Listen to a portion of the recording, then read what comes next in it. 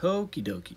In this problem, they give us a model of a differential equation, and they say the scientist has gathered 3 sets of values for y, a, b, and c, and they ask for which set of values is dy over dt, or this, the greatest.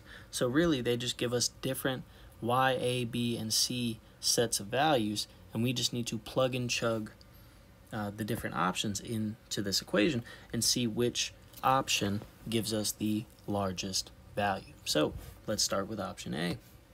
We're going to plug in 1 for y, 4 for a, 9 for b, 7 for c. So we have dy over dt is equal to the square root of a times b times y, which is 4 times 9 times 1, respectively, and then all divided by c, which in this case is 7. All right, 4 times 9 is 36, times 1 is 36, all divided by 7. All right, so far so good. Let's go ahead and find the decimal for that. We have square root of 36. Oh, yeah, I guess I know that one, huh?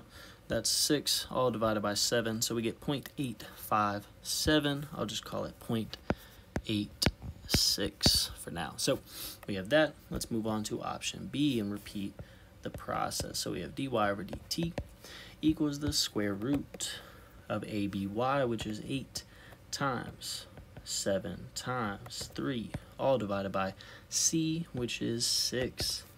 8 times 7 is 56 times 3. 8 times 7 times 3 is 168. Let's see what happens if we take the square root. Whoops. All right.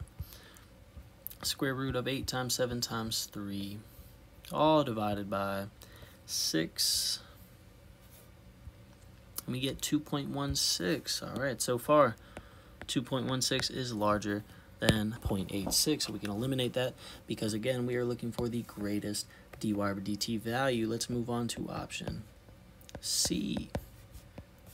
We have a times b times y. So from C, we have 4 times 9 times 6, all divided by c, which is 8. All right, let's plug this into Desmos. Square root of 4 times 9 times 6, all divided by 8. And that gives us 1.837 or 1.84 if we round. And so of these options, it looks like